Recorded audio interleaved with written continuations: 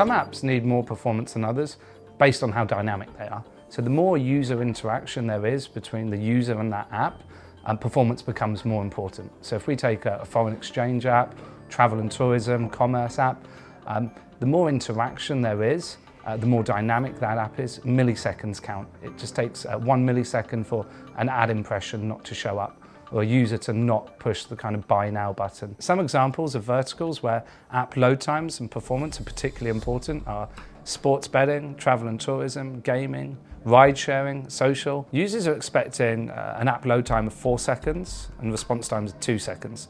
What they're actually getting, if you start looking at further away places, is 10 to 15 seconds.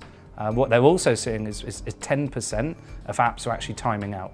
And these are sometimes on really good 3 and 4G connections. Neumob's the right solution for these app verticals because legacy website CDNs simply can't work for mobile apps. So here at Neumob, we've built a mobile-first delivery network using a mobile-first protocol, taking into consideration global users on smartphones or any phones anywhere around the world.